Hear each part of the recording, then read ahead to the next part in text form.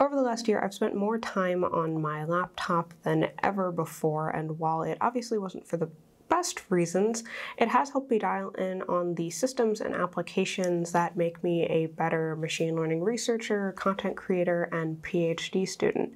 So today I thought that I would give you guys a peek behind the curtain on what's on my laptop this year in terms of the applications and systems that help me get the work that I need to get done. And if there are systems that you found that really work for you, you should definitely leave them in the comments so that we can all find interesting applications and workflows that might help us be more productive, but also keep good work-life balance. So we'll start off with the obvious thing, which is my laptop. This is the 13-inch M1 MacBook Pro from, I believe, 2020. It has 16 gigs of memory and a terabyte of storage, and this was an upgrade from my last laptop, which was a, I believe, 2016 15-inch or 16-inch MacBook Pro that had 500 gigs of storage and, again, 16 gigs of RAM. I usually try to max out the RAM when I can because I run a lot of memory-heavy programs when it comes to research, so it just makes life a little bit easier if I don't have to worry about my computer crashing because of it. On my laptop, when it comes to coding,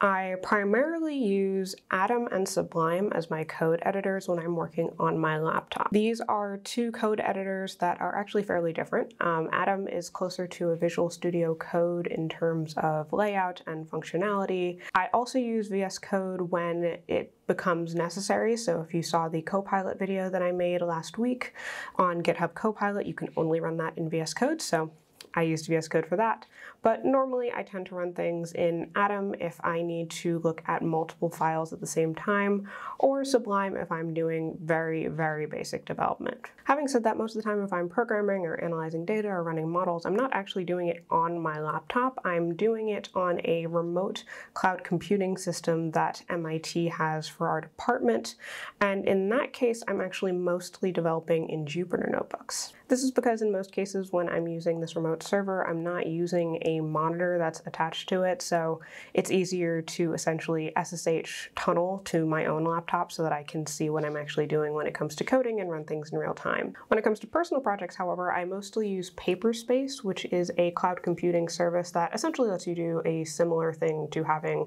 the computing cluster through my department. You can purchase access to GPUs of various quality and speed and store different amounts of data depending on how much data you have and how much you're willing to pay for it on their servers, which makes it a lot easier to run those longer term projects like the Tom Scott deepfake project that I did earlier this year. In terms of other coding things on my laptop, the only other real application that I use for development is MATLAB, and that's because that was probably the main thing that I used as an undergrad. It's a giant calculator at the end of the day, and so when it comes to doing more basic data analysis or image analysis, it's often easier to just do it in MATLAB versus doing it in Python or using the remote server if I don't need that kind of power. All right, moving on to content-related things that are on my laptop, things that help me make the videos that you see on this channel.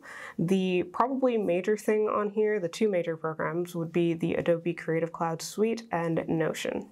In terms of Adobe, I currently edit in Adobe. I also have DaVinci Resolve on my laptop, but I don't typically use it that much. And I primarily use Adobe Premiere and Adobe Photoshop. So Premiere to edit my videos and Photoshop to make the thumbnails for every video that goes up. When it comes to planning content, I use Notion. I'm not going to talk too much about the template that I'm currently using because it's a product that Thomas Frank is developing that he kindly gave me early access to. It's worked really well. I highly recommend trying it out whenever he releases it for sale. But essentially it allows me to track all of the content that I'm making across every platform and script videos, create related content. So if I want to make a video about this and then I realize that I also want to make a TikTok about it, I can basically link the two scripts so that I already have most of the content written out. It's super helpful, and I think that it's great for anyone who's making content on the internet to keep track of like what you're actually doing. Before using this template, I used, I think, another Thomas Frank template. Actually, he has a YouTube video tracker that I think you can find on his website, and it's essentially a more basic version of the template that I'm currently using. Also super helpful if you're making videos in particular. It's a little bit less helpful if you're making other types of content, so I recommend checking that out. Outside of that, I know people use Notion to track academic work. I don't do that for reasons that I'll talk about a little bit closer to the end of this video. If you look at my sidebar, you'll actually see that I have tabs for different PhD related things. But as a general rule, I try to keep the content planning stuff and the PhD related stuff separate in terms of the applications that I use. And then I also just don't find Notion to be that helpful for me in terms of organizing research notes and being able to actually use it on my iPad, because I have an iPad Pro with the Apple Pencil, which makes it very easy to take notes in class or take notes on people's presentations or record experiment information, which I can't really do as well in Notion. Next up, in terms of things that I have on my laptop this year, is most of my PhD related stuff. So that is Zotero, which is an application that essentially manages all of the papers that I'm reading. There are a bunch of different options for stuff like this. Mendeley is a really common one, which I used to use and found that the old version worked really well, and then they introduced a new version in 2020 where all of the features that I actually liked didn't work anymore. So I use Zotero. It lets me basically import PDFs of different articles and immediately have the ability to generate citations and bibliographies based on that. They also have a plugin for Google Chrome that lets you essentially link papers as citations if you're writing a manuscript, which is super helpful. Next on the list is OneNote. So if you saw my video last year about how I manage my time as a PhD student and YouTuber, I use OneNote essentially as my digital lab notebook, and it is something that syncs across my laptop and my iPad. I prefer OneNote because I can use the Apple Pencil to handwrite things in my notebook essentially, as opposed to something like Notion where you can't do that. And it's worked for me pretty well so far. I think that the only thing that I don't like as much about it is that if you handwrite in Apple Notes, it will actually let you search using handwriting recognition, so you can search things that you've written by hand, whereas you can't do that in OneNote, and that would be super helpful when it comes to looking for notes or experiment data or whatever I happen to write down that I'm looking for at the time. Also in that How I Manage My Time video was discussions around calendar. So I primarily use Apple Calendar, which is mostly because I own a ton of Apple devices. Again, if you'd like an Apple smart home tour, let me know in the comments. But it makes life easier syncing across everything natively. I also use Google Calendar because both of my labs run on Google Calendar, so if I need to check on whether or not someone has reserved the surgery room or whether or not someone's using a resource that I need, that's where I'll go. But most of the time I only need to do that on my laptop, so I don't really see a reason to keep that kind of stuff on my phone or my iPad. And then in terms of browsers, this might sound a little bit weird, but I use Chrome and Safari, and this is largely because there are just certain Chrome extensions that don't exist in Safari, so Zotero is one of them. I also use it for YouTube when it comes to using the vidIQ extension, which is what I use to do tags and look at analytics and stuff like that.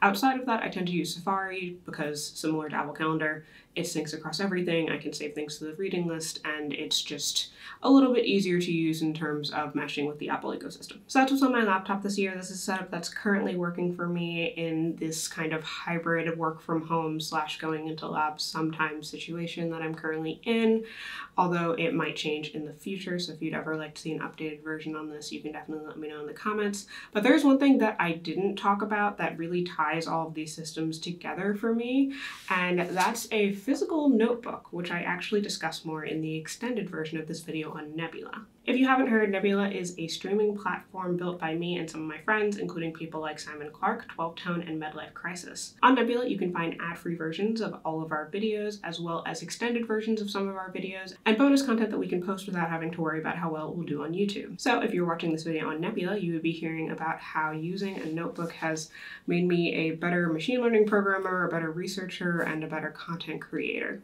You'd also get access to our Nebula originals, which you can't find anywhere else, including Tom Scott's Game Show Money or A Very Good Trivia Show, where I won $500 for drawing a very nice circle. And the best way to sign up for Nebula is actually through CuriosityStream, who are kindly sponsoring this video. CuriosityStream is a subscription streaming service with thousands of documentaries and nonfiction videos, including their new documentary, I, Human, which explores the imminent AI revolution and what it might mean for AI systems to think for themselves. CuriosityStream loves independent creators and wants to help us grow our platform, so if you click on the link in the description or use my promo code Jordan, you can get access to CuriosityStream for 26% off their annual plans, with Nebula included for free for as long as you are a CuriosityStream member. and that's less than $15 a year. Again, signing up for CuriosityStream and Nebula is a great way to directly support my channel while getting to watch my videos ad-free and getting to hear more about how physical paper notebooks have made me a better programmer. So sign up for CuriosityStream and Nebula at curiositystream.com/Jordan or using the promo code Jordan. You can also click down here to sign up for CuriosityStream and Nebula using my promo code, and if you want to learn more about how I manage my time as a PhD student, you can watch this video. You can find all my various socials over here, and I'll see you all next week. Bye!